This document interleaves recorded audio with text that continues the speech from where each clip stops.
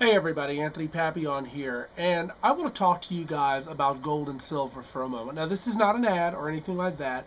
It's just a personal video that I thought maybe it was time to do because our country obviously is falling apart financially. In fact, the world seems to be falling apart financially. We've got the financial crisis in Europe that threatens to collapse the euro. We've got the financial crisis here in the United States that threatens to collapse the US dollar. And with all that's going on, it can be a little bit scary, and we're left wondering what can we do to fix it? What can we do to protect ourselves so that if the dollar does crash or if the euro does crash, we're not just wiped out like what happened a lot of the 1930s. Now, one of the things that some people don't realize is that when the Great Depression happened, not everybody was totally wiped out. There were some wise people who had bought gold and silver and other precious metals, and they weren't wiped out. Their assets were protected. And that's really what I think it's going to take now with the coming currency crisis. We're going to have to protect ourselves and protect our wealth and protect our assets from total devaluation. Now, let me explain to you a little bit about what's happening here in the United States. We all see prices going up every day. You go to the grocery store today and a dozen of eggs cost one thing. You go next week and it costs a little bit more. It might be just 5 or 10 cents, whatever, but it's still costing more. And a lot of people think, well, prices are going up, but that's not really true. Prices are remaining fairly steady. What is happening, however, is that the value of the dollar is going down. And the way that's happening is because basically the Federal Reserve is printing more money.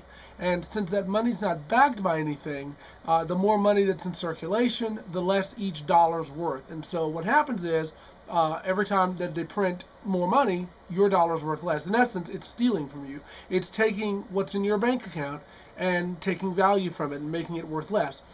Of course, eventually what happens is the dollar is absolutely worthless. Nobody wants it, and it buys nothing at all. We see a similar situation that developed in the Weimar Republic in Germany, where people were literally having to go to the grocery store with wheelbarrows of money to be able to buy a dozen of eggs or a loaf of bread because they had devalued their currency so much through excessive printing and other means. But that's basically what's happening in the United States now. We have too much money in circulation without anything backing it, and so the money's basically becoming worthless. Now, you probably hear a lot about how gold and silver and other precious metals are skyrocketing in price. To a large degree, that's not accurate either. What's happening is they're staying constant. Their price is staying pretty much the same as it was 100 years ago. But the value of the dollar, because it's plummeting, it takes more dollars to buy the same amount of gold. And so where, let's say 60 years ago, you might have been able to buy an ounce of gold for, I don't know, $500, it now is $1,600 because the dollar has devalued that much. So you can see that gold is holding its value. Gold is holding what it's worth. So is silver, so is platinum, so is copper, and other precious metals. And that's why it's so important that you put some of your assets in gold, silver, and other precious metal. Now, for everybody, gold is not the answer. I mean, gold costs a lot of money. An ounce of gold is $1,600 roughly today, maybe $1,700 today when I record this video.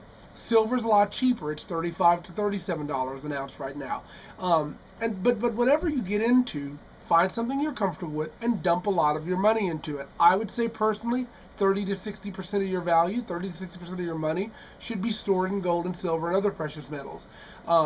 Keep something to live on, but stash it away, because if you don't stash the majority of your money away, it's just going to keep going down in value, and eventually you're going to find it without value, or worse yet, the total dollar collapse where the dollar's worthless and you can't buy anything with it. We have to start over.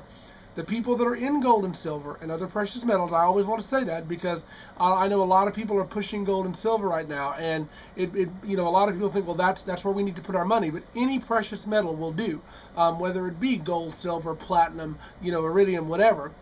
That's going to be where you want to put your money.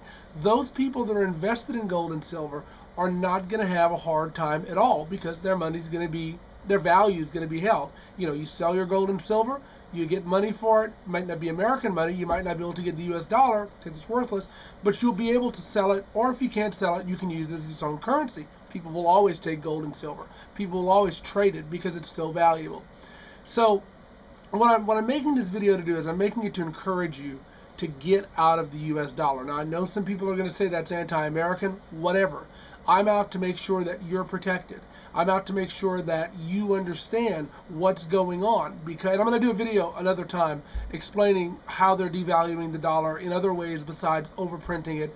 And I'm going to do another video explaining fractional reserve banking and how it devalues the dollar by creating money out of thin air. But none of that's really important right now. Right now, what's important is that you understand the need to get into something hard, to get into a precious metal, something that holds value.